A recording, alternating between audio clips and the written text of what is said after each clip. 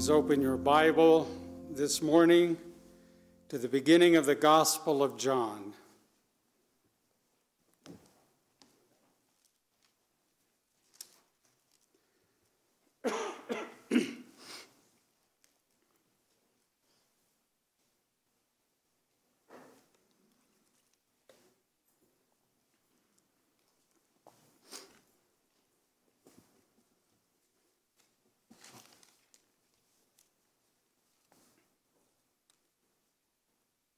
Of the four Gospels, three are called synoptic Gospels. Matthew, Mark, and Luke each wrote giving a synopsis or a summary of the life of Christ. John's book is written very differently. It is not a synoptic gospel. It was the last of the four books written, about 30 years after the other three were written. Likely the other disciples were dead by now. And there were two great problems facing the church. One was a loss of its first love. In spite of the fact it was only about 90 AD, some of the great warmth and strength and fervor of that New Testament church was already ebbing away. And so John, writing under the impetus of the Holy Spirit, addressed himself to this problem. If there's any person in this audience this morning who feels like your first love for Christ has somehow grown cool, this book is addressed to you. If at one time you spent more time with him, if once you walked closer to him, it is this problem to which John addresses himself in this gospel. The second problem is the problem theologians call Gnosticism. The philosophy of Gnosticism taught that spiritual knowledge was all important, but faith was not necessary in the Christian life. Gnosticism also taught that all material things are evil, only spiritual things are good. Therefore, God could surely not have come down and taken on a human body. That would be evil. It was really a belittling of the divine nature of Jesus. And oh, how that must have hurt John, who loved him so. John knew that Jesus was human because for 3 years they had walked side by side. He had watched the footsteps in the sand. He knew that Jesus was human. And John knew that Christ was divine because of the miracle that had happened in his own life. The Son of Thunder had become the beloved disciple. And so John addresses himself to this problem of the belittling of the divine human Christ. And by the way, it's a beautiful young person's book also because it's a story written by a man who saw his young life turned around and turned toward Christ. This morning we're going to study only the first part of the first chapter of John's Gospel. And as we read these verses, may I ask you to watch out for three terms that we're going to focus on today and see how often you find them in the passage we're going to read. The term word. Secondly, the term light. And then thirdly, life. See how many times those three are used as we read John 1, the first 5 verses, and then verses 9 through 14. John chapter 1, beginning with the first verse. In the beginning was the Word, and the Word was with God, and the Word was God. The same was in the beginning with God. All things were made by him, and without him was not anything made that was made. In him was life, and the life was the light of men. And the light shineth in darkness, and the darkness comprehended it not. And down to verse 9. That was the true light, which lighteth every man that cometh into the world. He was in the world, and the world was made by him, and the world knew him not. He came into his own, and his own received him not. But as many as received him, to them gave he power to become the sons of God, even to them that believe on his name, which were born not of blood, nor of the will of the flesh, nor of the will of man, but of God. And the Word was made flesh and dwelt among us. And we beheld his glory. The glory as of the only begotten of the Father, full of grace and truth. You have there in a nutshell encapsulated form the entire gospel of Jesus. John says that we can live forever through Christ, the Word, through Christ, the light, through Christ, the life. You can live forever. Now let's look first of all at the term, the illustration, Word. I would like to suggest that through Christ, the Word, you can know what God is like. John chapter 1, verses 1 and 14, that first and last verse that we just read again. You'll notice it. John 1, verses 1 and then verse 14. In the beginning was the Word, and the Word was with God, and the Word was God. Verse 14. And the Word was made flesh and dwelt among us. And we beheld his glory. The glory is of the only begotten of the Father, full of grace and truth. 4 times here, Jesus is called the Word. Why is Jesus called Word? We hold this up and we say, this is Word. But the scriptures say that Jesus also was Word. Why? Because we communicate through words. Jesus was called Word because he came to communicate to man what God is like. Communication is through word. Therefore, Jesus is called Word. By the way, it is God's desire to communicate with us. It is God's desire, it is his nature to reveal himself to man, not to hide himself.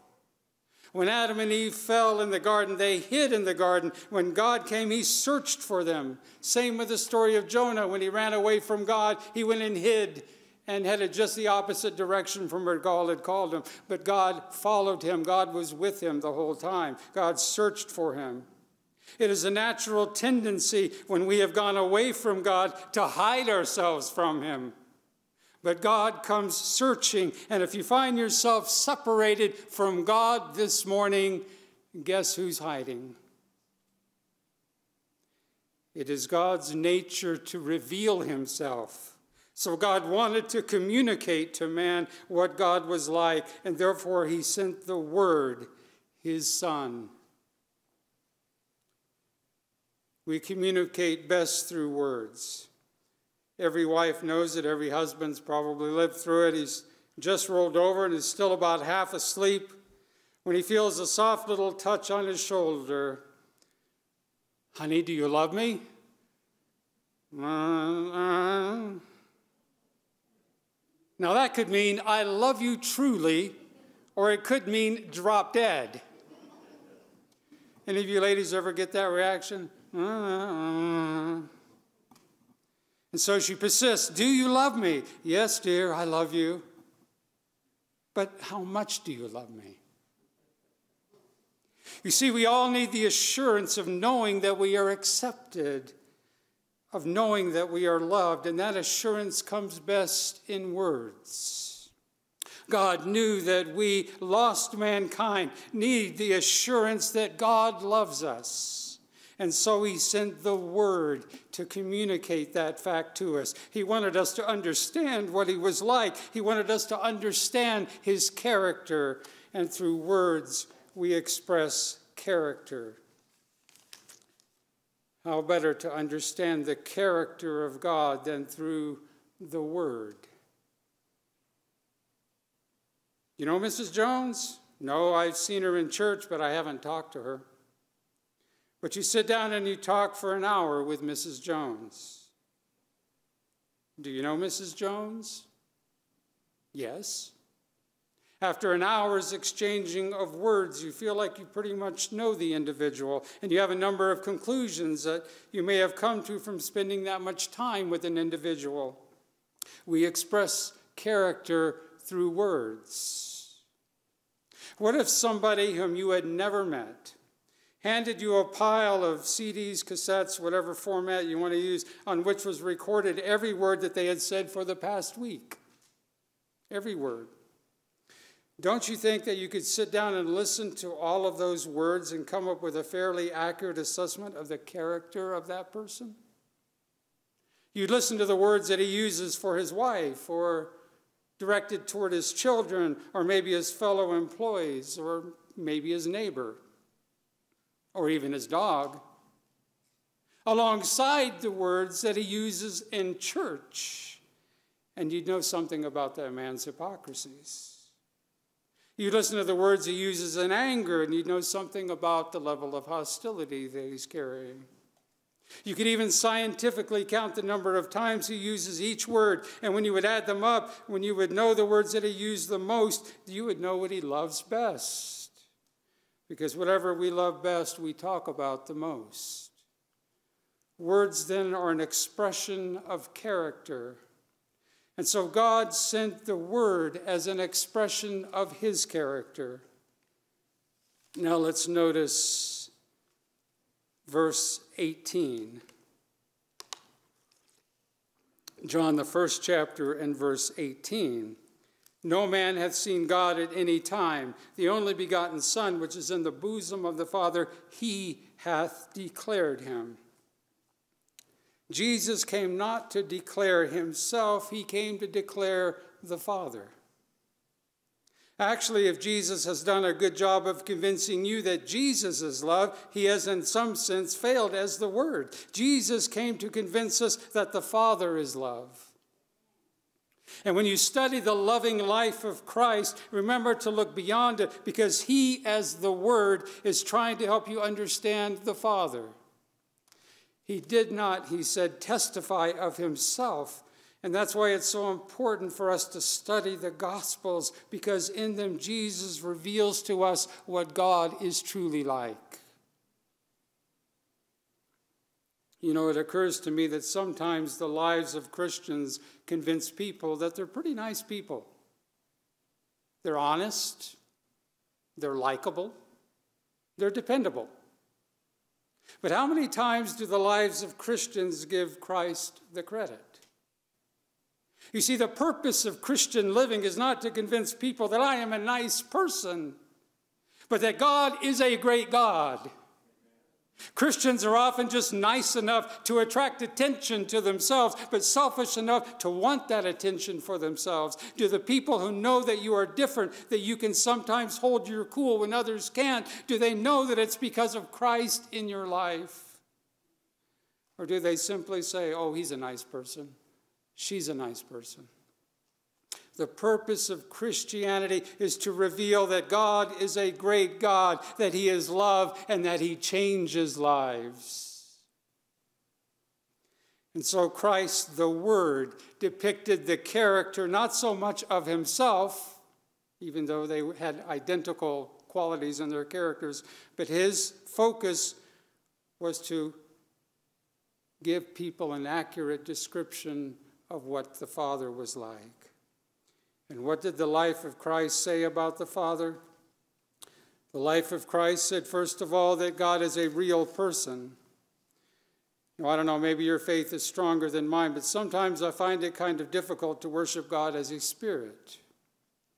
But don't you see, ever since the life of Jesus, God has been perceived through our senses. Verse 14 again, and the Word was made flesh and dwelt among us. And we beheld his glory. The glory is of the only begotten of the Father, full of grace and truth. Did you notice those two-letter words, us and we? John isn't saying, I heard that this is what Jesus did. He is saying that this happened to him. Christ dwelt among us. He's talking about himself and the other disciples, and we beheld his glory. It's a first-hand experience. He said, this is what I'm writing to you about. This is what I experienced, what I saw. John knew that Jesus was real because he had seen him every day for 3 years. He had heard him speak publicly and privately. He had sat at the table over 1,000 different days, and they had eaten together. He had reached out and touched him any number of times. Yes, dare I say, he even smelled the odor of a human body in Jesus. He knew that Jesus was real. If you are of a skeptical frame of mind, if you find it difficult to believe that God is real, take a look at the life of Jesus. Take a look and study the historical Jesus. Jesus was real. Now, God is a person. And since God is a person, it would be best to depict God by means of a person. And so God sent Jesus. When the first explorers came to America, they found a new kind of civilization, a new kind of people. They called them Indians, thinking they had reached the Far East over toward India. And of course, they were commissioned to bring back details of what they had found. Somebody back there was footing the bill.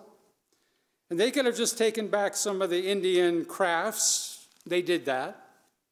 They could have just described the Indians or drawn pictures of the Indians and things about their culture that they experienced there. They also did that. But they knew that back in Europe they needed to accurately know what an Indian was like, and so they took an Indian back with them. That's how it is with God. He knows that we need to know what he is like, that he is real, that he is a person. And so he sent a real person, his son, to depict the character of God. When you look at the real Jesus, when you look at the loving Jesus, you know that God is real, that God is loving. You know through the Word what God is like, what his character is like. Again, if you want to know what God is really like, find a red letter edition of the Bible and read the words of Jesus over and over again. Jesus, the Word. And then secondly, John says that through Christ, the light, we can overcome sin's darkness. Notice this analogy now of light and dark. John 1, verses 4 and 5. John 1, 4 and 5. In him was life, and the life was the light of men. And the light shineth in darkness, and the darkness comprehended it not. Light and darkness. Light represents good. Light represents Christ. Darkness represents bad. Darkness represents the devil in this analogy. And one of the lessons it teaches us is that the power of Christ is greater than the power of Satan. Verse 5, the latter part, and the darkness comprehended it not. The darkness did not comprehend the light. Did you ever find that difficult to understand? It's one of those words that we wouldn't use in that way in today's language. Of course, darkness can't understand light, but that's not the meaning of the term comprehend here. What does it mean that the darkness did not comprehend the light? It means that it did not overtake the light. It did not overcome the light. It did not master the light. It did not extinguish the light. Light always extinguishes darkness. Darkness does not ever have the power to extinguish light. And just as light extinguishes darkness, Christ will overcome Satan. And just as darkness cannot extinguish light, as hard as he tried at Calvary, Satan could not have power over Christ. Doesn't it do your faith good this morning to understand that the Lord Jesus Christ, whom we worship, has power over evil, has power over Satan? Right will triumph over evil as surely as light triumphs over darkness. Now let's look a little closer at our own lives. It seems to me that the light analogy says that through Christ, you can overcome the blackest, the darkest sin in your life. Dark is never so black that light cannot extinguish it. I imagine everyone's been inside a cave, probably. I love going down in caves. Carlsbad is one of my favorite places. Been to Kartchner too, but I'm kind of a huge fan of Carlsbad Caverns. But it's just amazing, the formations, just the expansiveness, the just enormousness. I've never been to Mammoth Cave. Sometime I'd like to go there also.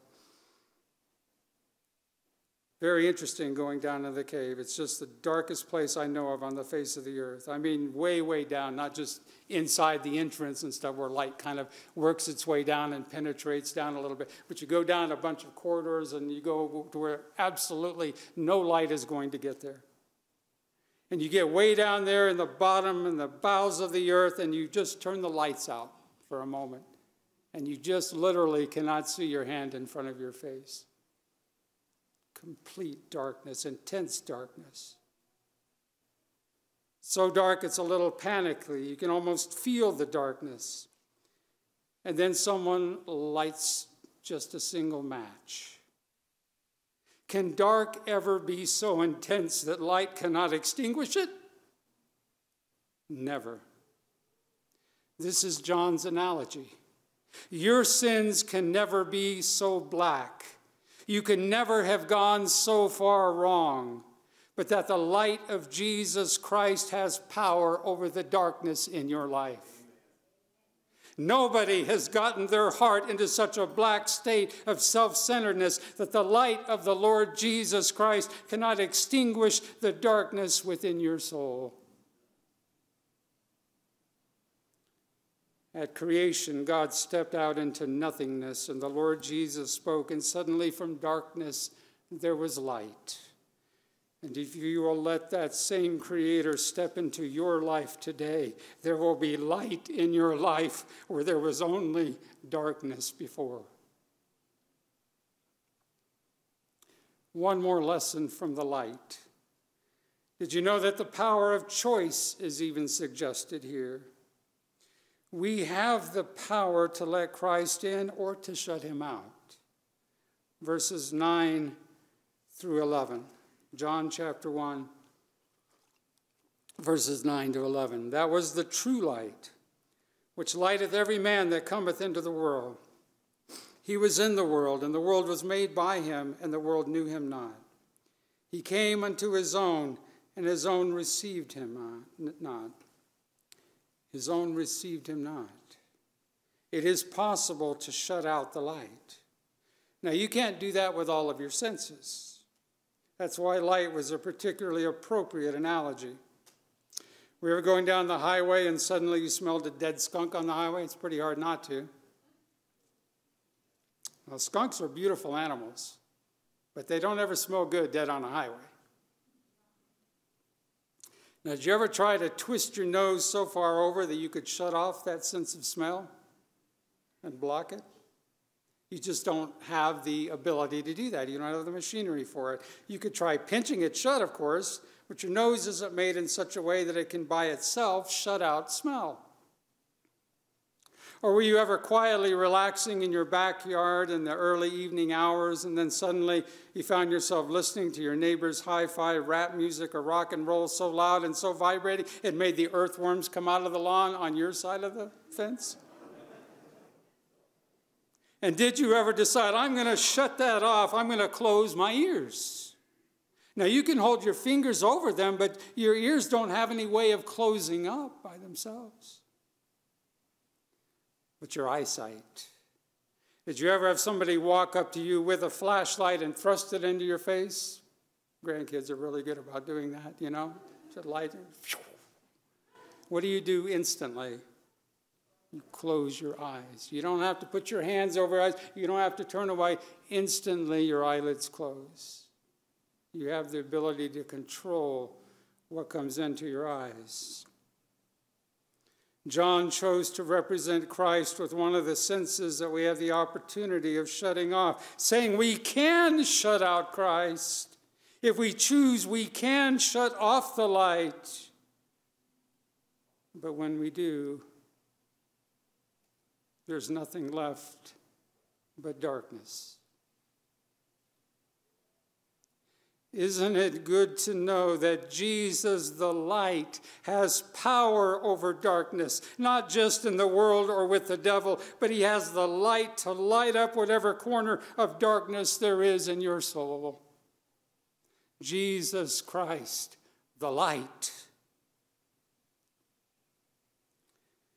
And then the third analogy that John uses here, through Christ, the life we can live forever. Verses 3 and 4.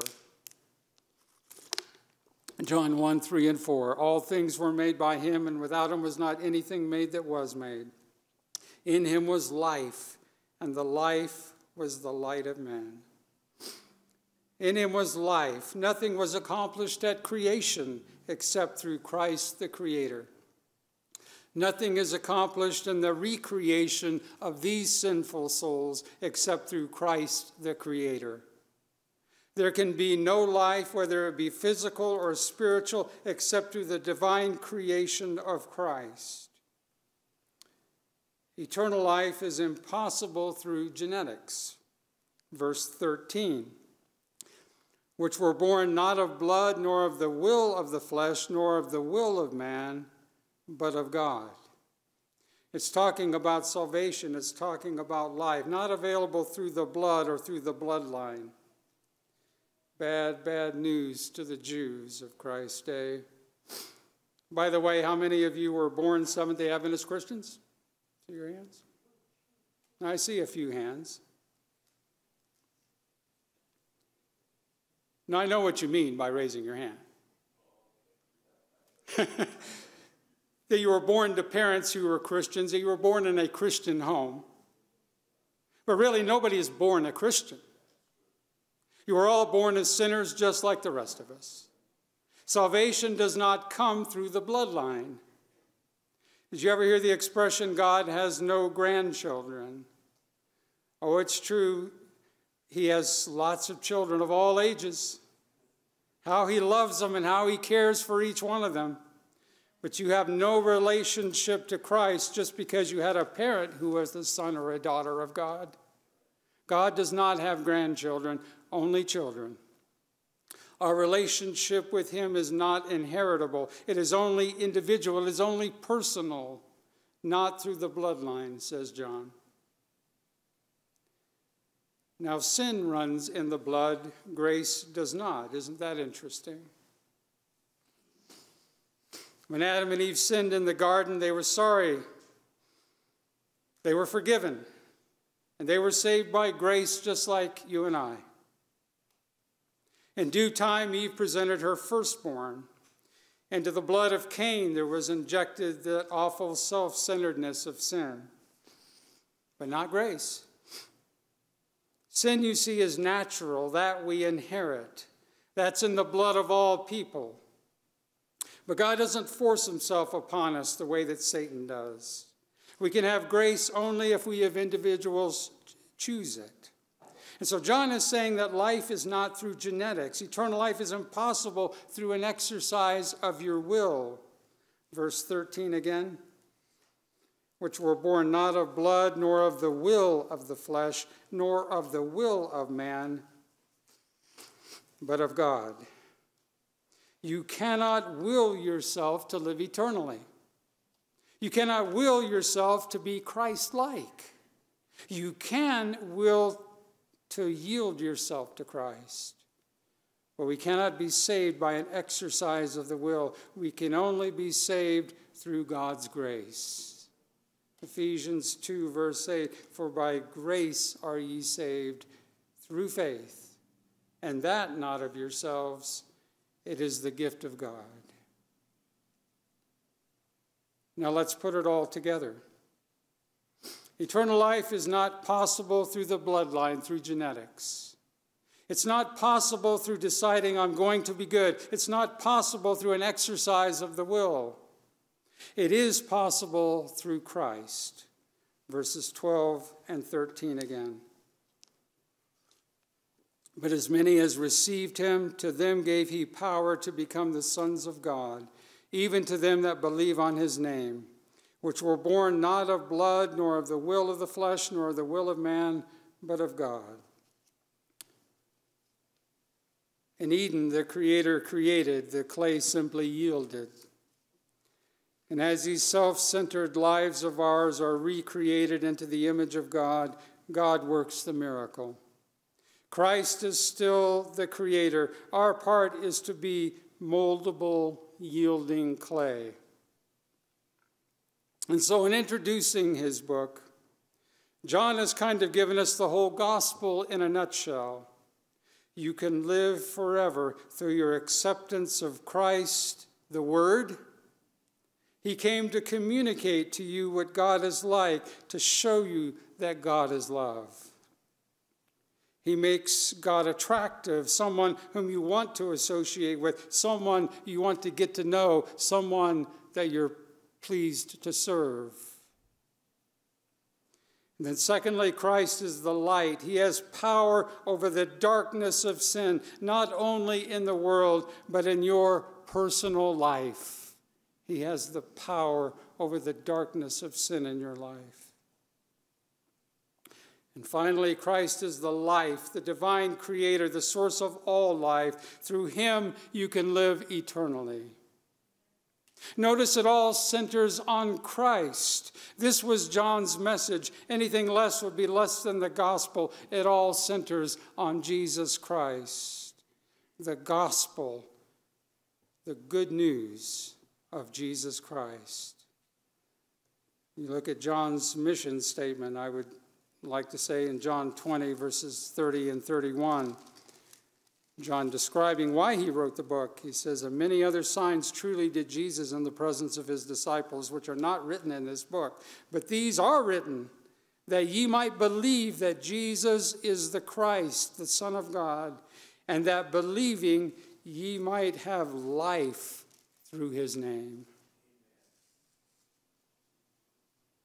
Our passage today says that he came to his own, and his own received him not.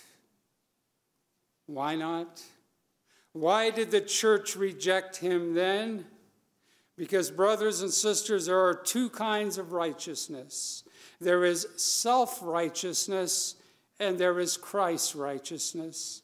And the church of John's day was so certain of the first that they felt no need of the second. Has the church changed all that much? Do you look today at the righteousness of Christ, or do you look at the goodness in your own life and the morality of your own existence and feel rather complacent and self-satisfied with that, especially as you compare yourself to other people? That's such a dangerous thing to do. Well, I'm better than so-and-so. I don't do what he does. No, that's not comparing yourself to the righteousness of Jesus. A beggar needs money. And he stands out on the street corner holding out his hand. He doesn't earn it.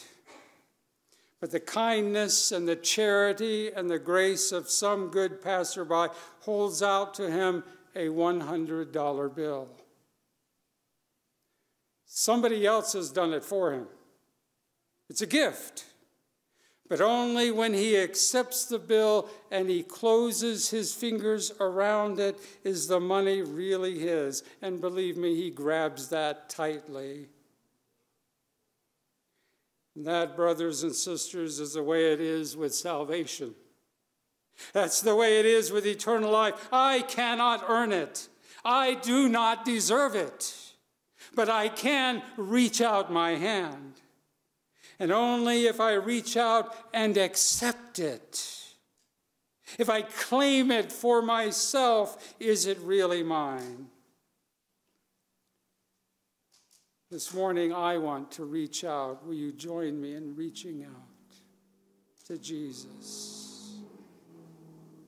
I want to reach out and accept Christ, the Word. I want to reach out and accept Christ, the light. Christ, the life. I want to reach out with the desperation of a beggar. I want to clutch him tightly, the pearl of great price.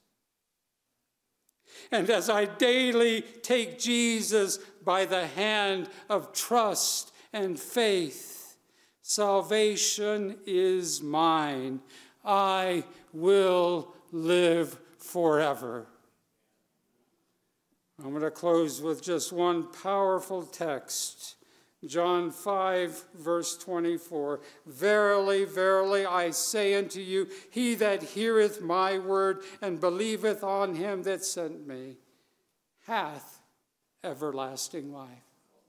Not maybe someday, hath everlasting life, and shall not come into condemnation, but is passed from death unto life. Praise God for that assurance that we can have that today everlasting life begins for each one of us, and that Satan cannot extinguish the light that God puts into our lives. Now, in lieu of our closing hymn, I still miss our singing.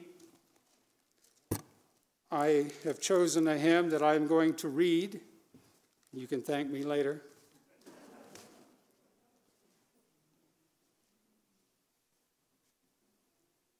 If you want to follow along with the words, sometimes I think we get so used to an old hymn that we're familiar with that we tend to get caught up in the melody, and we kind of say the words by memory, and we don't really think about the words or the application in our lives. So in a sense, I kind of like being able to do this to close out our message today. 435 in your hymnal, the Glory Song.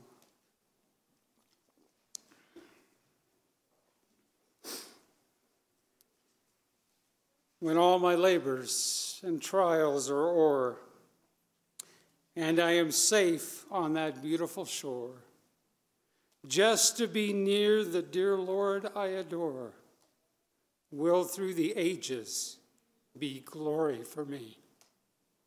When by the gift of his infinite grace, I am accorded in heaven a place, just to be there and to look on his face, will through the ages be glory for me. Friends will be there I have loved long ago. Joy like a river around me will flow. Yet, just a smile from my Savior, I know, will through the ages be glory for me. Oh, that will be glory for me. Glory for me, glory for me. When by his grace I shall look on his face, that will be glory for me. Dear loving Father in heaven, we cannot thank you enough. We cannot express it enough how much we love you today for sending Jesus, the Word, to clear up any misconceptions we might have about you, to show us what you are truly like, that you're a God of love and mercy and grace and forgiveness and healing. And we see from the words of John, your servant, that you're also the light. And we're so thankful that whatever darkness exists in our lives, in our hearts, in our minds, that the light of Jesus will cast out that darkness, that darkness cannot exist in the presence of light. And then we're so thankful today that we can celebrate Jesus, the life, and that we can have the assurance today that everyone listening to this message today from your servant John can have that assurance that today they have eternal life. And that nothing can take that away if we keep our relationship with you. And so every day, Lord, may we go to the Word. And may we receive the light and keep us in your care as we live our lives eternally with you, is my prayer in Jesus' name. Amen.